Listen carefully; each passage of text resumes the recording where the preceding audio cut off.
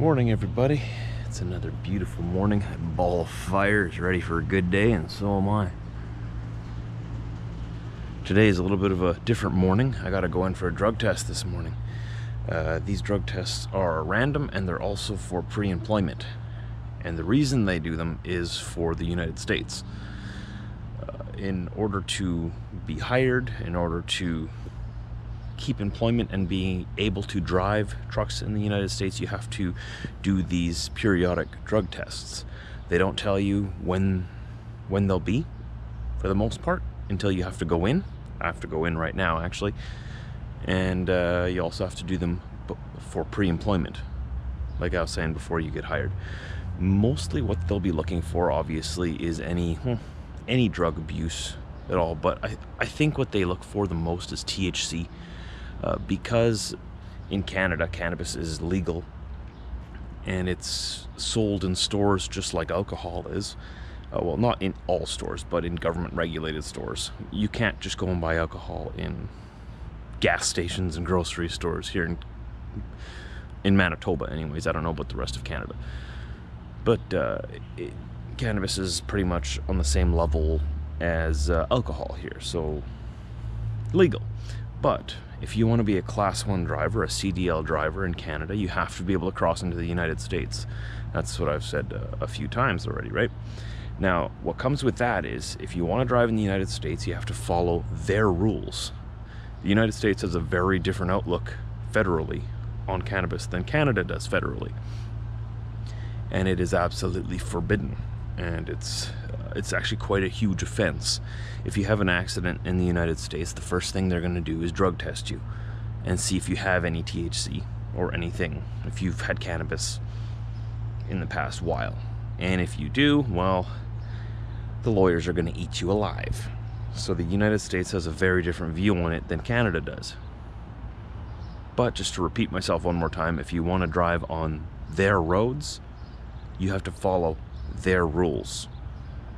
So I got to run into Winnipeg right now and do a quick drug test. It's a urine sample, as far as I know, and that's to confirm that I can drive on United States roads.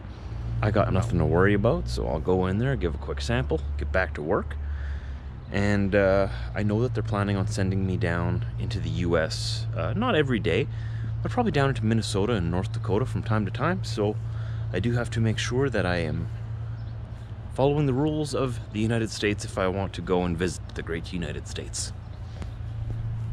Right, Chevy? So I gotta go take care of that right now. Gotta go in first thing this morning. It's a lab or a clinic in Winnipeg that I gotta go to. So this is a heads up for my Canadian friends who want to become truck drivers. To become a truck driver in Canada, at least with us anyways, you have to have the ability to legally enter the United States. And as a commercial driver entering the US, like we just talked about, you can't have any cannabis. So even though it's legal up here, you can't partake because you're going to be traveling into the United States. So that's something that you got to keep in mind. And even if you're not a truck driver, I'll give you another heads up and another warning. Never bring any to the border, okay? The Americans, like I said, have a very different view on it. You don't want that in your vehicle when you get to the border, even though we're not allowed to cross the border right now anyways, but I'm hoping maybe it'll open up soon. And even in your personal vehicle, and even though it's legal here in Canada, it's not legal. Just don't bring it to the border, okay? That's something you just leave it at your house, okay? There's a friendly heads up for you from someone who crosses the border quite often, or I did. Chevy, you ready to go inside, buddy? Ready to go inside? Yeah? Such a good boy. He's just so happy. Did you step on something? What'd you step on? Oh. He stepped in poop. Chevy, come on, don't do it again. Come on, I'll go get the shovel. Don't eat it. No. That is not breakfast. Oops. Gotta clean that up. Been too busy talking to you guys.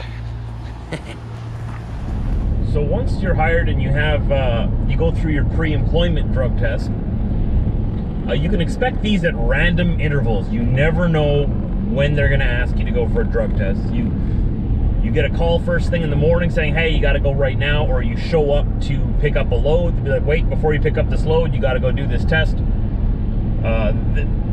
They don't warn you, obviously, in advance, because then it wouldn't be random, right? That's for the random tests after you're hired. So you get the pre-employment one, you should know about that one. So if you're going to apply for a job that's going to take you into the United States driving semi-trucks, Class 1, CDL, whatever you want to call it, Class A, I think they call it in Ontario, you're going to have to pass one of these. So that is something to have a heads up on. It doesn't matter that it's legal here. It's not legal in the US at all. They take it very seriously. So keep that in mind, and if you want this as a career, that's just something that you've got to either cut out of your life or just not even bring into your life in the first place. So the reason for this, as I mentioned before, is if you get into an accident in the United States, the number one thing they're going to do is they're going to send you for a drug test right then and there. Right then and before you do anything else, they want you to go straight there and get tested to see if you have anything in your system. And if you do, they're not going to care when you tell them, but it's legal in Canada. I didn't break any laws. We were just at a smoke shop, or sort of like just at a bar, and that's totally legal. They're not going to care. The lawyers in the US are going to eat you alive, and your life will be pretty much over. So I don't want like talking about this too much, because I sort of got to be careful with the words I use, because YouTube doesn't like people talking about cannabis and stuff. I'm just hoping that by using that word that's not gonna trigger some kind of YouTube algorithm on me already. But this is information that you need to know as a truck driver, especially in Canada, especially when everything surrounding that topic is legal up here but not legal there. It's something you need to know and need to avoid at all, completely. So if you're going to be a truck driver for the rest of your career, that can't be a part of your life. Doesn't matter that it's legal.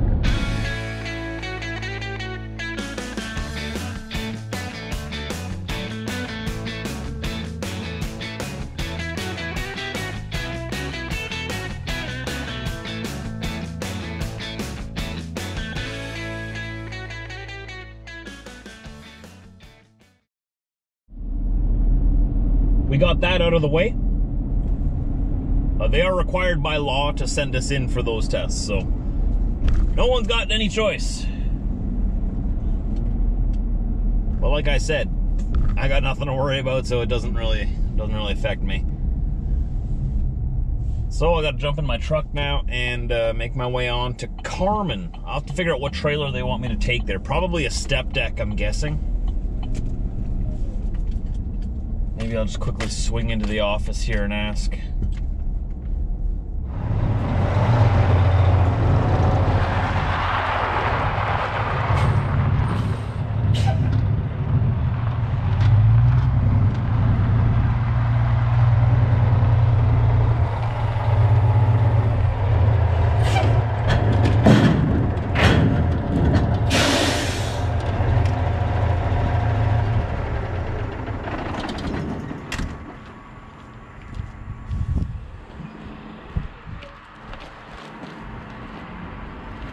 Found one. I'm gonna drag it all the way to Carmen and pick up some, what would you call it? Some pipes, some hose? Hose. Large hose, we'll call it that. Well, he got the identical load to me. That's my uncle over there. Uncle Rudy. He also works here. And there's mine. Gotta take this back. This is going to Hayfield, Minnesota. It's gotta be there tomorrow, so I'm sure there's a highway driver waiting for me. My uncle back there, he's going straight there. don't know if he's going to the same place, but he's also got to deliver in, I believe, in Minnesota or somewhere tomorrow. There's a whole bunch of us working here. It's a big family run. Family, how can I say this? It's a place that values family. Truly values family. And everyone's family. So there's a lot of like father-sons, a few father-sons that work here. Like my dad works here, I work here, my Uncle Rudy works here. My mom's cousin works here. I haven't seen him in a while though. He must be busy on the road, but he works here as well. It's hot. Let's close the window, let's crank up the AC. Let's pull this load back to the yard. I was supposed to go to Fargo today, but I guess that got delayed or someone else took it because I had to go in this morning for that drug test. But maybe I'll be going to Fargo sometime soon. Haven't been into North Dakota or Minnesota in quite a while. I'd like to go visit my American friends again. Buckle myself in so I don't fall out. There's my load. I don't know if I can get out this way, but I'm gonna try. I can't back up right now, so I'm assuming they just wanted me to go around here.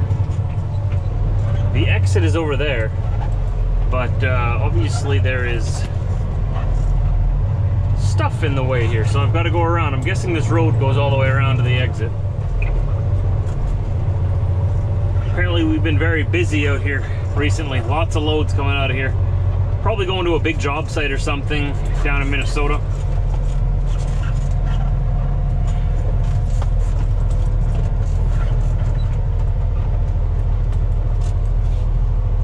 There we go. Yeah, there's the exit. Okay.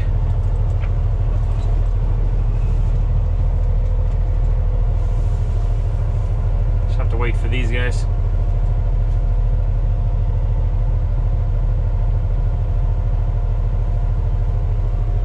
Or maybe I can sneak past them. I'll wait to see what they're gonna do. He's waving me through. Okay.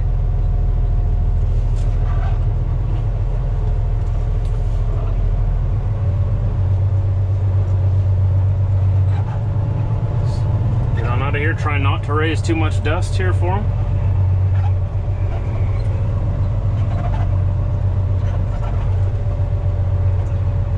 My uncle out there. Haha, he got in before me and I'm leaving before him. Haha. Speedy like the Roadrunner.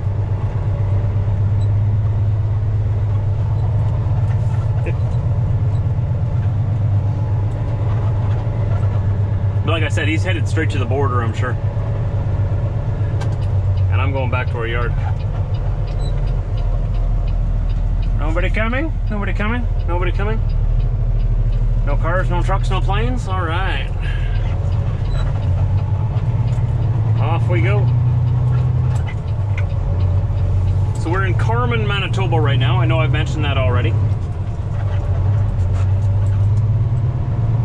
I was supposed to go up to Arborg tomorrow, but the highway driver is gonna go and pick up his load there himself. Okay, that's all I was told. I mean, I'd gladly go there and pick it up for him, but maybe he's just kind of getting antsy, wants to get on the road and wants to go pick it up himself. All right, man, you want to use your e-log hours for that? Man, I would have done it for you, but that's okay. Well, I guess I'll find something else to do tomorrow. Maybe he thinks it'll be faster. I don't know. This guy was parked here on Tuesday already, so this truck has been here all week. It's this nice Kenworth, right? It's from Ontario. It's got Ontario plates anyway. Wonder what he's doing just sitting around out here. Man, I would love to drive that truck. One day, maybe. Maybe one day. I keep telling you. Oh wait, he's got the same name on his trailer as this sign is right here. Oh, okay, so it belongs here. Why does it have Ontario plates though? Interesting, eh? I don't know what's going on. Like I was gonna tell you, one day maybe we'll be able to go and build a truck together with Andy, the Kenworth guy. He is the guy I'm gonna go to. I just don't know if and when I'll be able to do that. But you know, that's why it's a dream. You gotta keep fighting for your dreams. You gotta keep pushing towards them. If they happen, great. If not, you have to be okay with what you got. You know, happy with what you got. You know, I've got a lot. I've got a good home to go home to, a nice family, 4 fur children, a nice wife, nice little home. We got some land outside of town. Like, we're doing good. We got more than we need. And I don't have to have a big shiny truck, I guess, but it sure would be nice. It sure would be nice. Which way do we go? I'm gonna go this way. I don't know what's that way. That way leads us up to Trans-Canada, I'm pretty sure, but I want to go down here to the 3, because that'll take me back to our yard. See if I can drag myself onto this busy highway here. Oh, that motorcycle, which way you going, bud? You going that way? Alright, I'm gonna follow you. How about that? Nice bike. Sure wish I had my motorcycle to ride around on.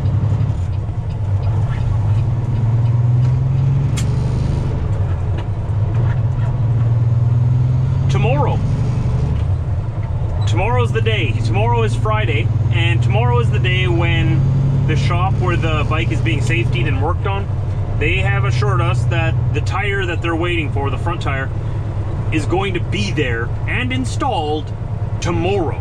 So, all the stars have aligned. Now we just have to wait for the phone call, and I might be able to take it home. I should be able to take it home tomorrow, but you know, I'll believe it when I see it. I'm buying it off my coworker, and it's not my coworker's fault at all. Their hands are tied. It's the shop they brought it to. I'm not very impressed with the... I guess they had to order the tires straight from Japan? I don't know. But it's taking... It took 10 days. It took them 10 days to get that tire in. And apparently they ordered it from Ontario, which is right next door. That way. Because we're facing south now, but it is what it is, right? It is what it is. I guess something got hung up, or I don't know. Didn't pay for the express delivery, I guess. I don't know. We're gonna go down this road here, and this is Highway 3, Manitoba, Provincial Highway 3, and it'll take us right back to southern Winnipeg. Achoo! Oh, excuse me. Woo! Lucky day.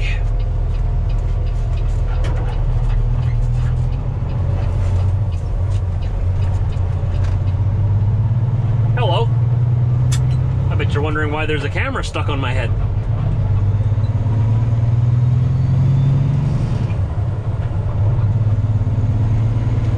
I've been told by my coworker, another coworker of mine, Brendan, that this this diner here on the right is to die for.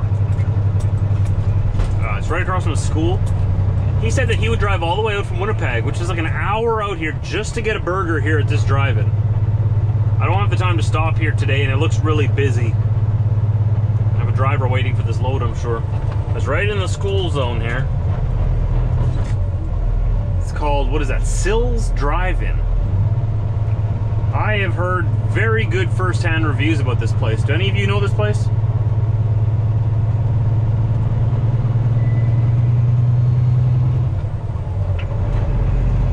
Getting a little hungry now.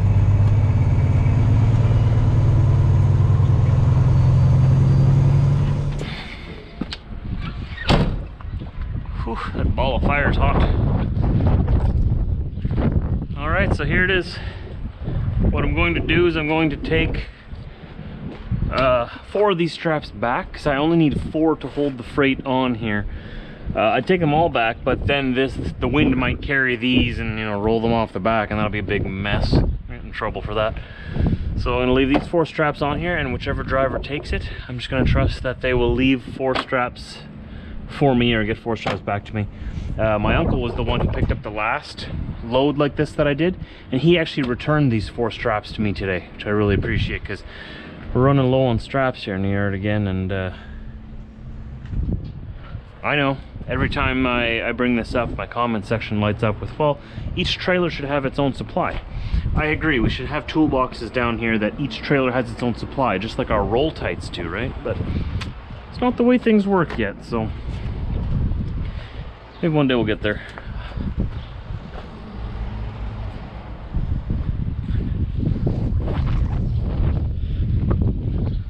So all of these I'm going to quickly loosen on this side. I'll just take those 4 ones off so that all the straps that are left on there are sucking them forward against this step. You get it.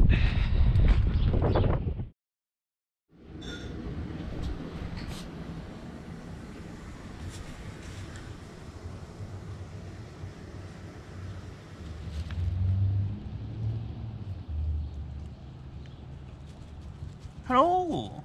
Thanks for watching the vlog. That was nice. That was very nice of you. Took your time and stuff. That was nice. I don't know what to say. That was good, Wiener. Good. They wanted to see your face. They've been missing. Who wouldn't miss you? Look at you. Okay, good. That's all. He's not a big fan of the camera. I have to coerce him to come on camera. Chevy, how about you? So the day went well.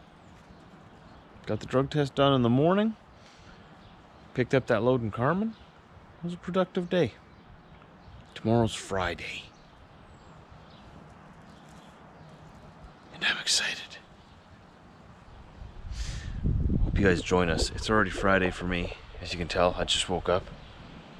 I'll see you right here tomorrow. Don't forget to subscribe and hit that like button. I'll talk to you later.